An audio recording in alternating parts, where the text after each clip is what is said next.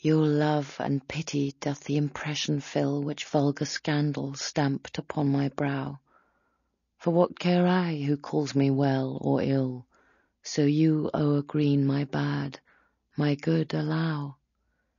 You are my all the world, and I must strive to know my shames and praises from your tongue, none else to me, nor I to none alive, that my steeled sense or changes right or wrong. In so profound abysm I throw all care of others' voices, that my adder's sense to critic and to flatterer stopped are.